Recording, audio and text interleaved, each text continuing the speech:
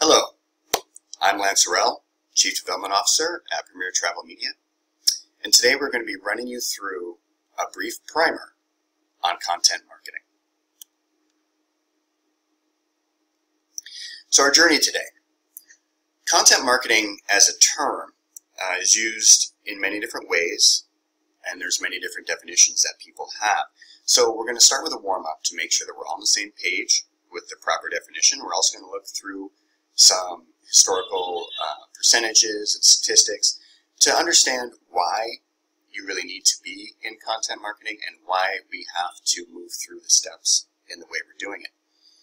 Then we're going to jump into working on your editorial mission statement, your content marketing plan, move over to mistakes to avoid when creating content, and wrap up when talking about repurposing content.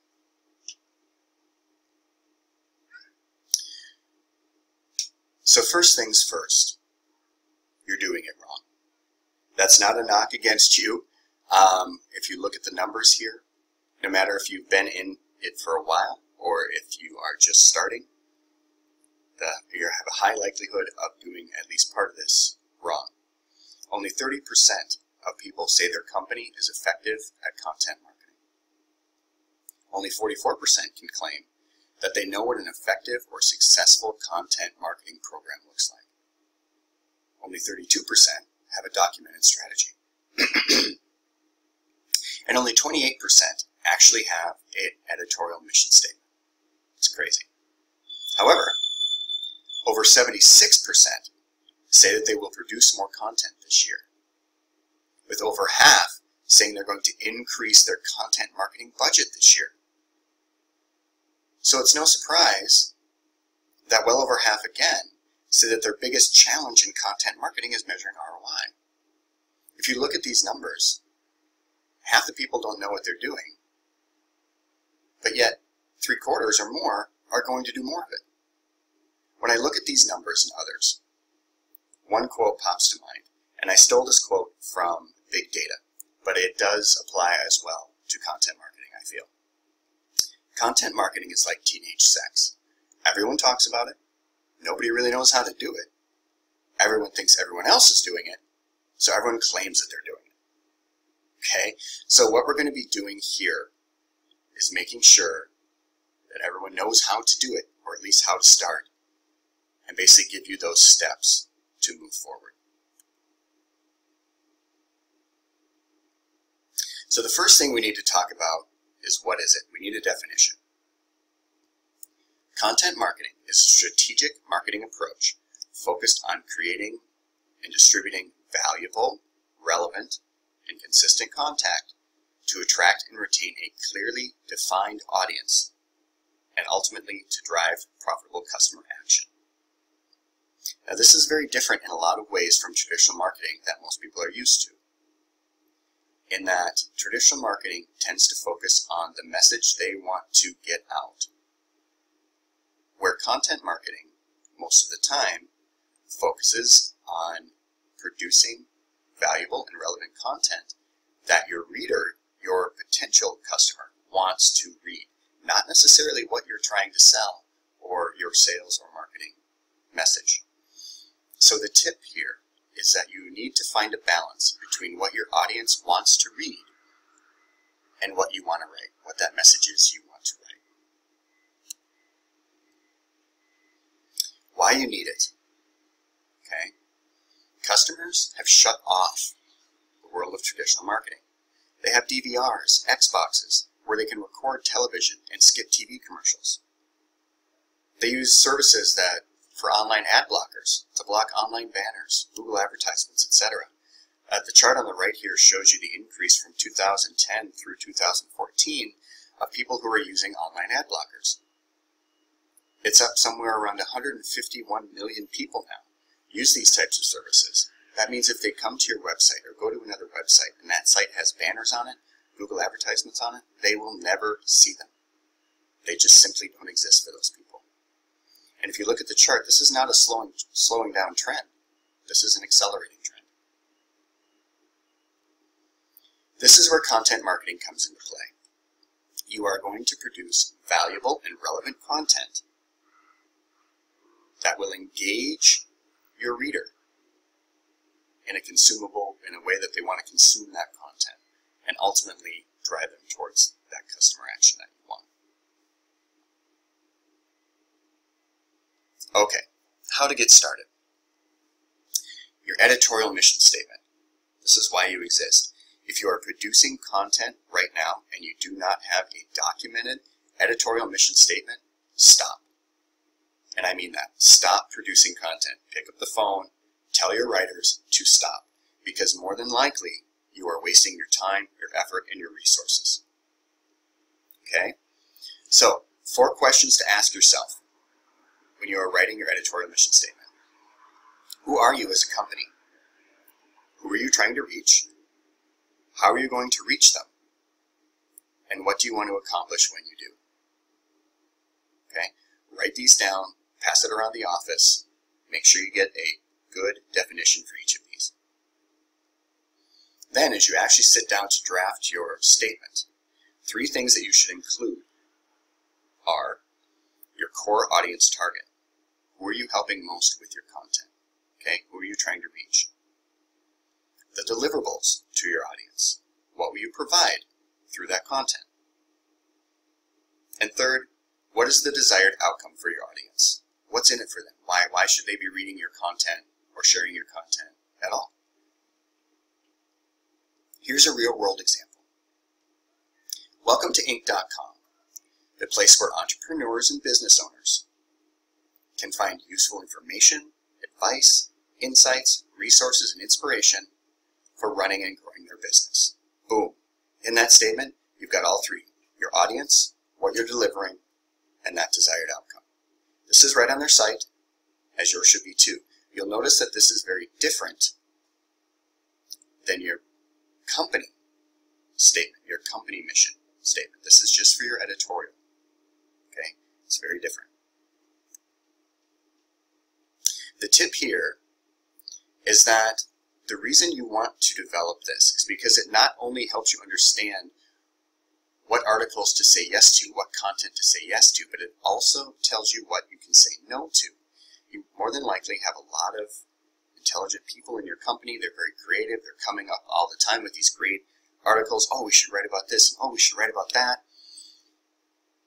But you shouldn't write about them all. You take those ideas, you hold them up against this editorial mission statement, and you use it as a litmus test. If it passes, then you write about it. If it doesn't, you say this is a great idea, but it doesn't fit with our mission statement. We're not going to spend the resources to write about it. Okay, so now you have your editorial mission statement. The next step is developing your content marketing plan. This is the plan you are going to use for every single piece of content that comes out, that you produce. Some 8 critical pieces that you need to consider when developing this. Research your competitors, your target audiences, and your overall marketplace. Know where you're stepping into, who you're going to find there, and who you're coming up against. Understand your customer journey. Understanding what your customer journey is critical to the entire process. It will determine where you're promoting your content, where you're pushing it out, what types of content you're producing, okay, what message you're using at those various stages. If you don't understand or don't know your customer journey, you should definitely research that because it influences not just this, but your entire sales process. Create a unique story. If what you're producing and the story of your company or your destination or your whatever it happens to be is a rubber stamp of other similar companies or other similar destinations, okay, don't write it. Take that information and twist it and add a unique angle. So what you're producing is a unique story that will make people want to read your story over everyone else's. Okay. Create art. Produce the creative. Okay, this is a critical step. One of the things I've noticed is that when people submit print advertising pieces to us, they've obviously spent a lot of time and effort and money to develop a beautiful design and go through the entire creative process. But those same companies will send over online marketing materials, content marketing materials, and you can see they've given almost little or no thought to the photos, the videos, the creatives that go along with it. And they are critical. Most of the time, people will see the title of your article and one main image before they decide if they're going to click and consume that story. And that's in social media, that's in newsletters, that's on your website, that's everywhere. So spend the time to gather good photos, create good creatives, and you'll have a much more productive content marketing plan. Promotion and distribution through diversified channels. Again, this goes back to your customer journey. You shouldn't be publishing every piece of content in only one location every time. Depending upon who you're trying to reach, where you're trying to reach them, and when in the customer journey you are trying to reach them, depends on where you're going to promote and distribute the content you're creating. Create conversation when possible. Okay, this is also very critical. If you're publishing something on social media, let's say you put out a tweet for an article. If the next time you come to Twitter is when you're again going to post something else, you're doing social media wrong. Okay, you should be watching those tweets, all of those Facebook posts, and when someone shares or likes or retweets or comments on any of those pieces, you need to go back and respond to that. Whether it's a simple thank you or commenting on something of theirs, social media is social. You need to create a conversation. When you do that, you're building the relationship you have with your audience and with your potential customers. Measure, measure, measure, measure. Okay? Use the analytics that come with all of these different things, whether they're Google Analytics, social media analytics, whatever they happen to be, to see what's working and what's not. Okay, because you're going to need those numbers for the final piece of your marketing plan. And that's setting a review date. All right? When you write all this up and you document it, and you will document it because that's a critical piece, and you're all going to sign off on it, the last thing you should put in there is a review date. We're going to come back 8 months from now. We're going to come back 10 months from now.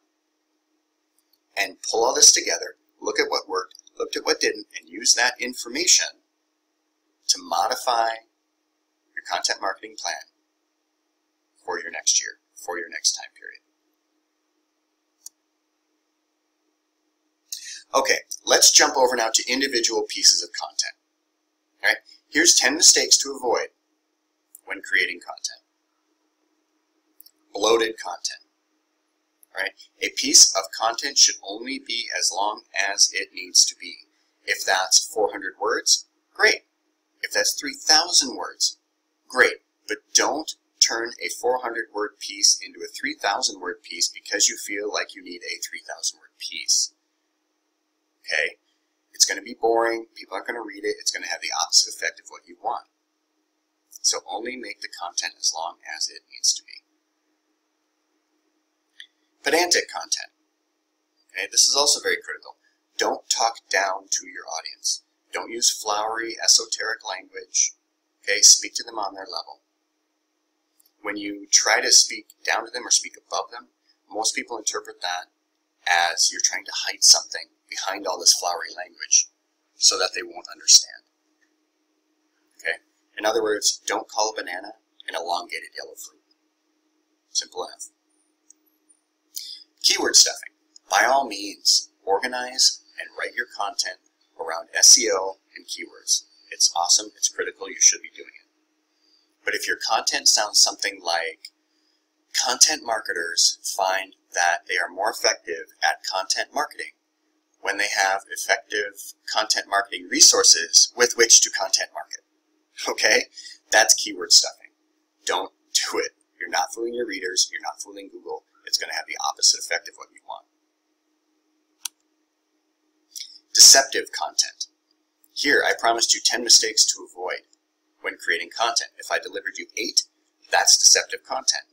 If I say I'm going to give you 10 mistakes to avoid when creating content, and I talk about how to treat a third-degree burn, That's deceptive content. If I say I'm going to give you a 15-page white paper, and I give you a 10-page white paper, that's deceptive content. Don't do it. You will lose the trust of your audience, and they will not come back. Always answer the question you say you're going to answer. Always fulfill the promises that you say you're going to fulfill. Abusing hashtags and links. Okay? By all means, again, it's very important to link your content to internal and external sources that are related. But don't abuse it. Don't put 1 dozen, 2 dozen, 3 dozen links in a piece of content. First of all, it makes it extremely difficult to read. And again, you're going to have the opposite effect you want when it comes to SEO. Hashtags. Many people still don't quite get hashtags, how they work. Put very simply, hashtags are used to organize online content. Okay? So if I follow a hashtag that's, for example, sea kayaking,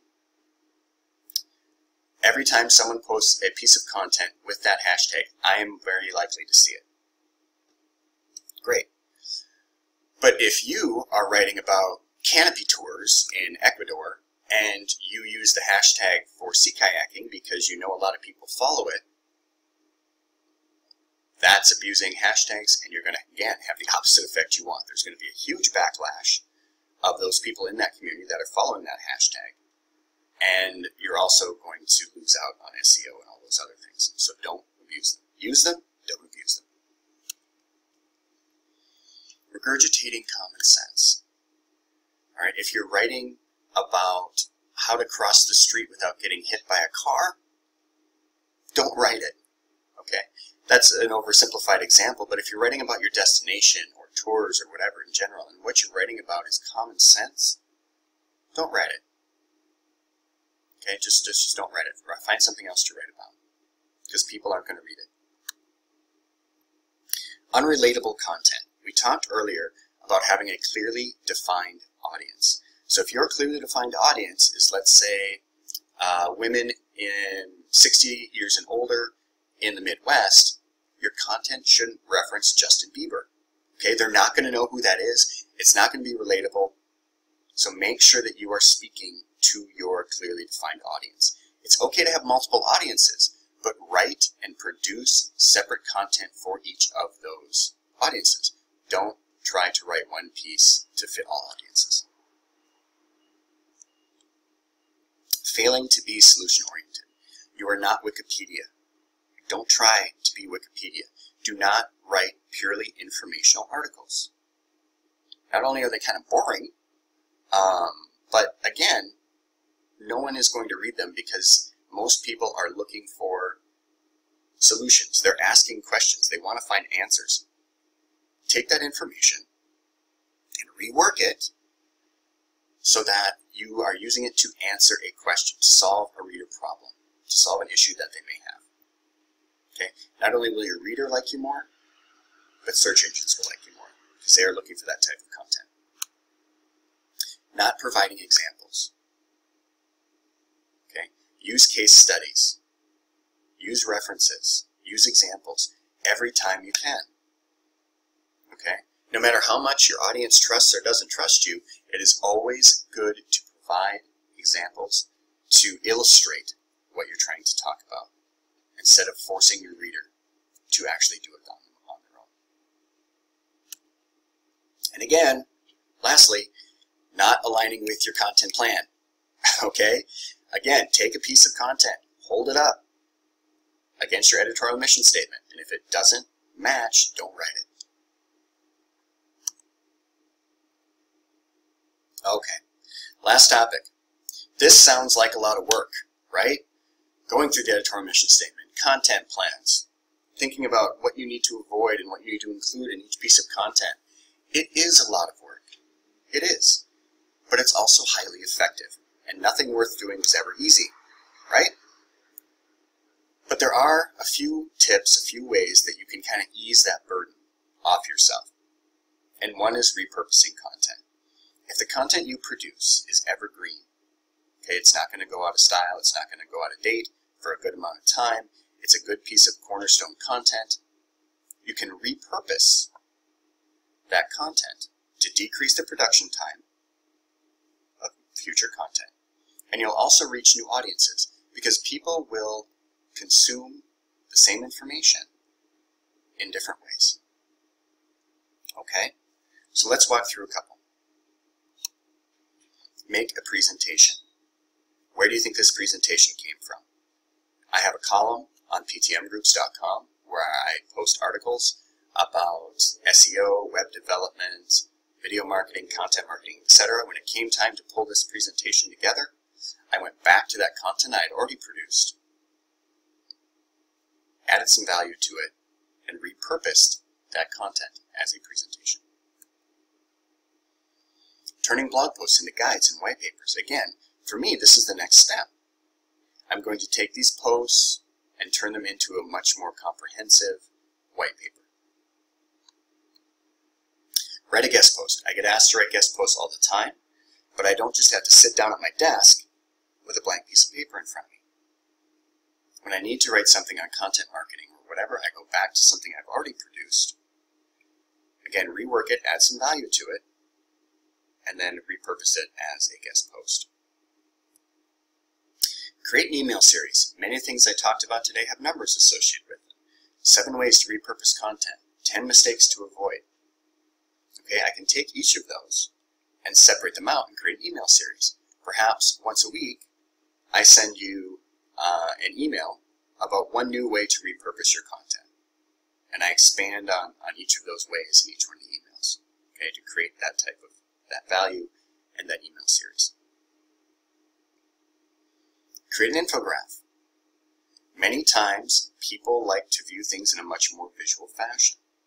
I presented a lot of percentages, statistics at the beginning of this. I can take those and create pie charts, create bar graphs, create all those types of things to repurpose in a very graphical way. And there are many free services out there to help you do that. Host a podcast or webinar. The disadvantage of producing a video like this is it's a one-way conversation.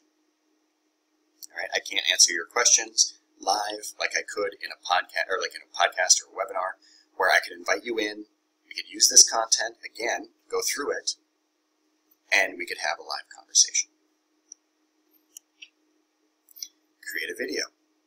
All right, this presentation was originally a presentation that I did at a conference, and I've turned it, like you are listening to right now, into a video presentation.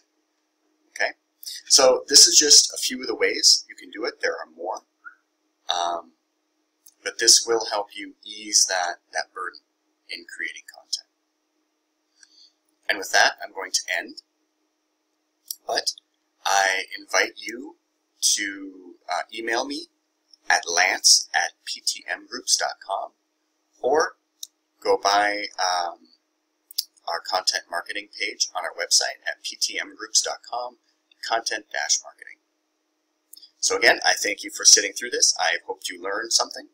And if you have any questions, you can always email me on the site or comment in the comment section below the video. Thank you.